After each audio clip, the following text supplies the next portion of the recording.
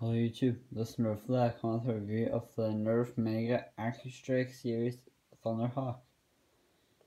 As you can see, that the Thunderhawk is basically a sniper rifle, but it doesn't really look like one yet. I'll get to that in a moment.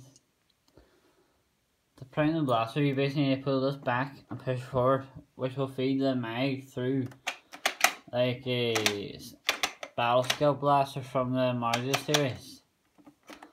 It comes with 10 new mega darts. As you can see, they replaced the tip with the grey instead of the orange. And I just go in like that. Anyway, I'll do a quick 360. It's a spring powered blaster, meaning you have to re-prime before you fire.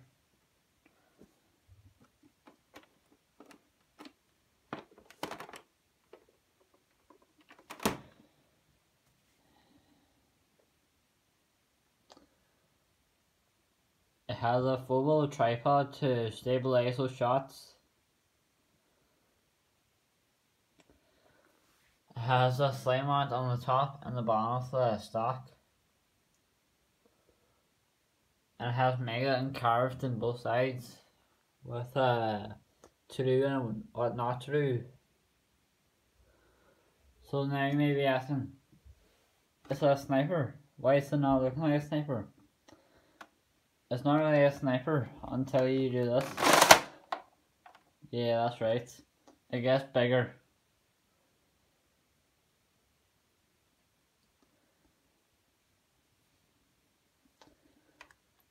Anywho, it has no barrel setting point, a tactical rail which is pretty damn useless, so it make more sense right here.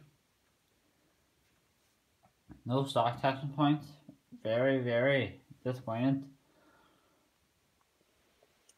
Anywho, let's get to the firing. I yet again have cup stacks for the operation. Now this will be a trick and a half. Sorry, this is so shaky. As you can see, that's pretty hard. When you reload it, this slides in to get to the next dart, like so. It can be removed sometimes if it feels like it.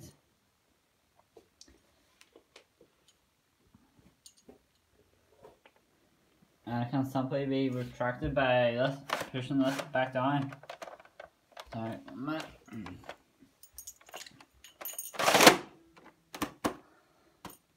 and you're ready to roll for CQB mode. Thanks for watching this video. Any like, support, comments, and thoughts would be greatly appreciated.